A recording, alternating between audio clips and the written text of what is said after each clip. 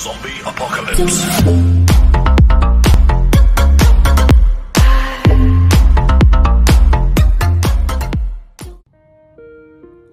Hey guys, welcome back. So today, for those of you who don't know, I'm going to be getting my windows tinted on my 2018 Hyundai Kona. And I've come to Vaughan, just north of Toronto, to Tint Guys, who I booked an appointment with earlier on in the week. So I just wanted to give you guys a look at what the windows currently look like. So when I bought the car from the factory, you can see that none of the windows are tinted at all. They're all just clear. And I don't know if you guys are like me, but I wear glasses all the time. So when I get the sun blazing in my eyes, it really irritates me, especially when I'm driving. So I think I'm one of the first appointments for this morning. I'm going to get them tinted as dark as possible, legally of course. So this is what the outside exterior of the car looks like, and you can see that without any film or tint that you can see right into my vehicle. And especially in my trunk, this is one thing that really bothers me, because I mean, I took off that plastic piece that kind of divides the trunk just to give it some more space, and now everything is completely visible in the back. But as you can see, like it's fairly see-through. Everybody can look inside. So I'm hoping that these are going to get darker so you can't really see inside anything. And let's see the results when I come back.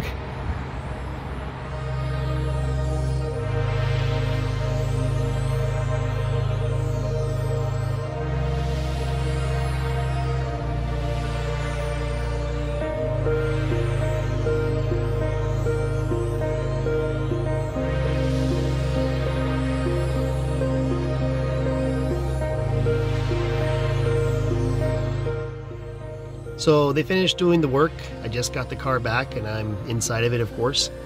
So this is the front windshield, and you might think it looks the same as it did before, and you're absolutely correct. Nothing was done to the windshield. I didn't get anything put on here.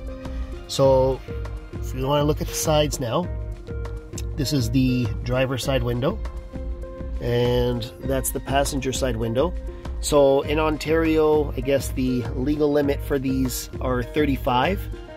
Which is what I got on these two, and this is ceramic tinting.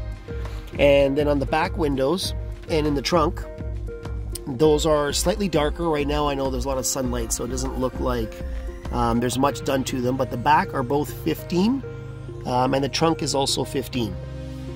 So let me just swing around here to the other side. So let's go outside the car and I'll show you guys around just to see if there's any difference from the outside. Alright guys, so here's the tint, and you can see that it's significantly darker than what it was before. So again, these front ones, they're about 35, I believe. You can still see inside, but it's a lot harder to look inside. These back ones, they're 15. The only darker I could have gone was maybe a 5, but I thought, you know what, just leave it at 15 because I don't want it to be too dark where I can't see out of them, especially when I drive at night. Here's my trunk, a lot better. You can't barely see anything on the inside.